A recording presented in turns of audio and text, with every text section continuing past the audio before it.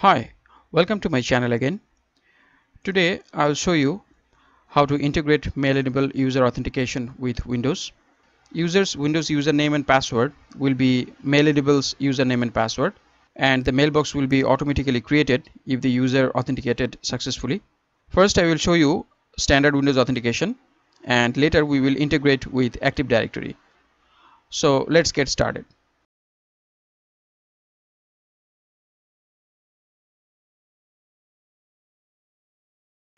Let's open the local username and password, the manage, computer management, local users and groups.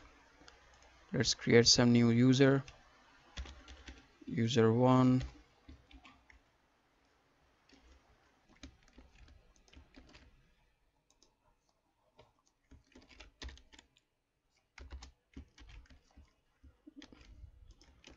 We're creating 2 user. That will do now. Now on the MailEnable, first we have to enable the Windows integration from the messaging manager. On the security tab here, enable integrated Windows authentication. Here it says integrated authentication allow you to configure each post office to authenticate with the Windows credentials. So let's go to the post office now. Enable, here use integrated Windows authentication. Use post office name as the Windows domain name. That's okay. Authenticate against Active Directory. I'll show you little later. Automatically create mailbox if successful login and one doesn't exist. And user must authenticate against Windows user and not fall back to MailEnable configured password. That is okay. So the MailEnable's password will not work. It will always authenticate through the Windows authentication. Okay. So now we don't need to create any mailbox here. Let's go to the webmail. So let's say user 1 and its password.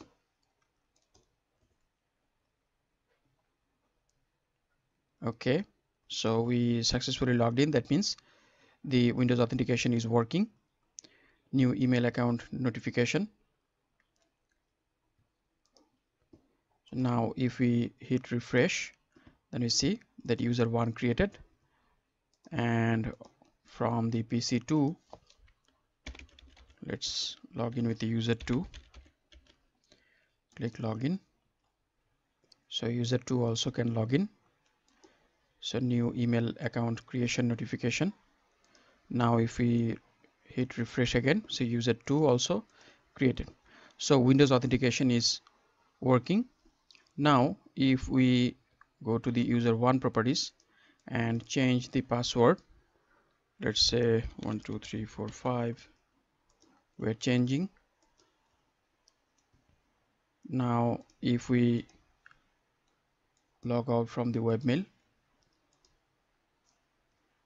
and try to log in with the new password 12345, you can see that unknown or disabled user, because this password won't work. It will always work with the Windows authentication. So now if we change the password from the Windows, set password 123456, 123456, password set. Now if we type 123456, it can log in again. So we have successfully integrated MailEnable with the standard Windows authentication. Now let's see how to do the same thing with the Windows Active Directory. Here I have logged in my domain environment. Here you can see I have logged into dc.mailserverguru.com. This is the domain controller, and my mail server mailer.mailserverguru.com. This one is joined to this domain. Here you can see that it is joined to the domain.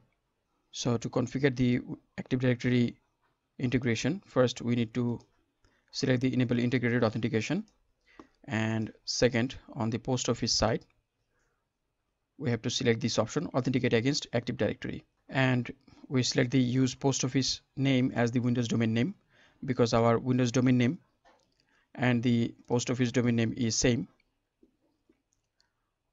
So we can select this option, or we can map this post office to the following domain. We can select this option, and we have to specify the domain name here, but we don't need it right now. Now let's go to the Active Directory users and computers. New user, let's say user 1,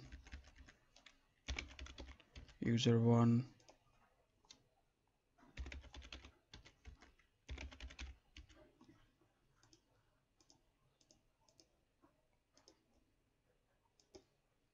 so user 1 created. Now create user 2,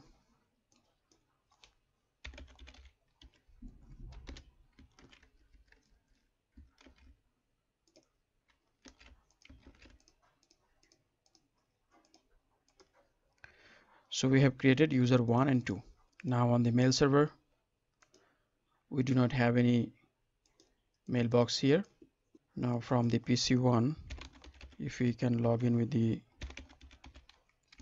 user1 @mailserverguru.com,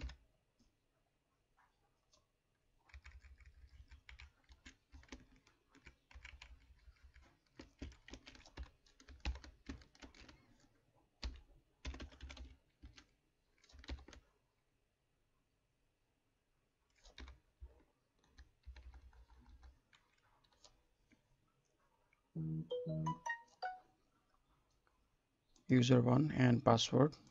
Let's log in.